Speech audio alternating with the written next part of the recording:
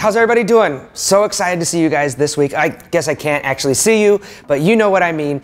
And this week we're gonna be talking about being committed and doing the work.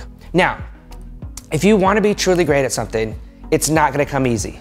And if it does come easy, you wouldn't appreciate it anyways. You have to learn how to embrace the process. You have to get excited when you hit a speed bump, when you hit an obstacle, and come with the mindset of, how can I get around this or go over it or get through it? And that's what being committed is all about. If you truly want something, hey, that alarm's gonna go off at 4 in the morning and you're not gonna wanna do it a lot of times. It's gonna be easy to be like, snooze, I'm sleeping in, I need a couple more hours of sleep.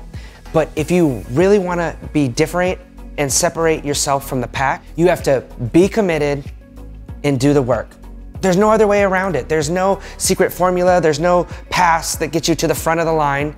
You have to just grind it out and be relentless and refuse to give up. It truly is hard to beat someone who never gives up. So if you guys can learn to be committed and stick to it when other people quit, because a lot of people get excited. It's easy, especially in the beginning. You have something that you wanna do, you wanna be great, you wanna try a new thing.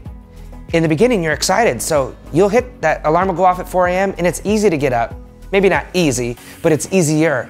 But it's when you're a little bit further in the process and that initial excitement has worn off that you really have to buckle down, double down, and be committed and do the work. If you do that, you're gonna be just fine. I love you guys as always. I hope you enjoyed this week's lesson. Thank you for rocking with me.